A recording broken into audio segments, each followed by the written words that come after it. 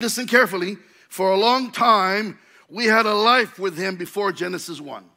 God's promise of entering into his rest still stands. The word rest means to repose.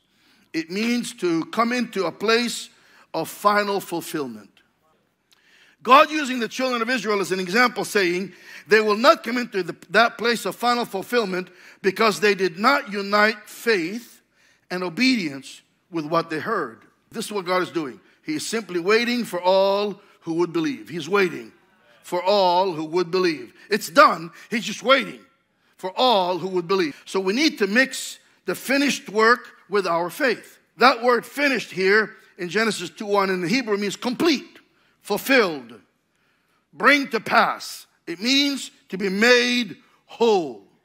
Heavens and the earth were finished, and all, say all the host of them. The word host here means all the persons, all the inhabitants thereof were finished. Which means you are finished before you started. You were complete and fulfilled before you ever came to this planet. Now, we got to go back because you got to remember this. You are a spirit being. Yes? You're not a body, soul, and spirit. You are spirit. Now, your spirit has no brain. Your spirit has encounters. Your brain that's attached to your soul that lives in this body has a memory bank. But your spirit is encountered. It has experiences. That's its memory.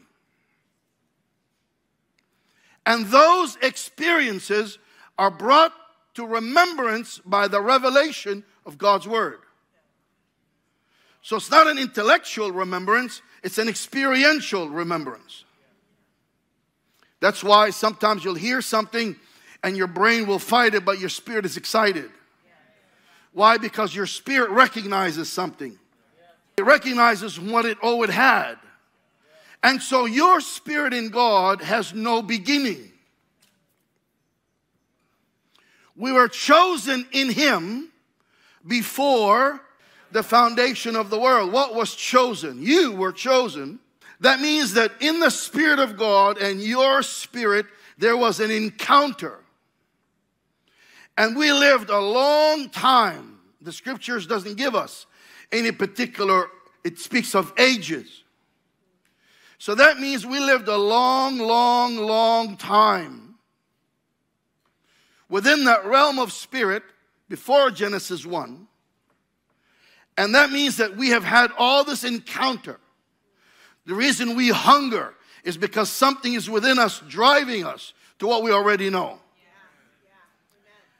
And so God here is saying, all the work has been finished.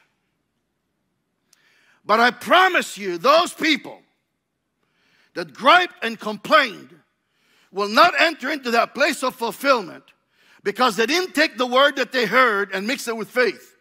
They did not obey what's already true. You understand? And so therefore they will not enter into that place of rest. So I created the heavens and the earth, and I completed all the host of them, and they were finished before I begun. So you were done before you ever came to this planet, and all you did when you came to this planet is to take on a human body because you were already having a spiritual experience. Guess what?